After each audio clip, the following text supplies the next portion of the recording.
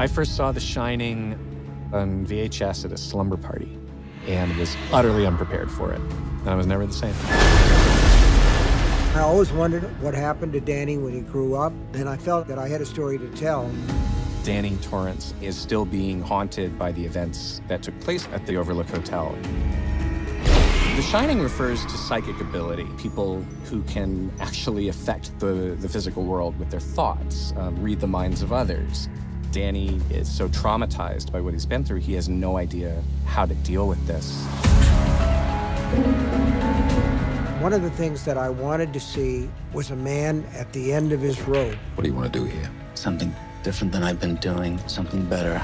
You can't really recover until you finally reach your bottom. And I wanted to see that in Dan on the screen.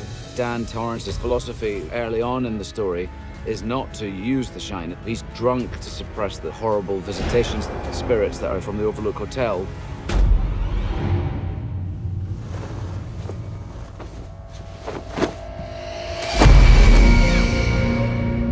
You're magic, like me. I always called it The Shining.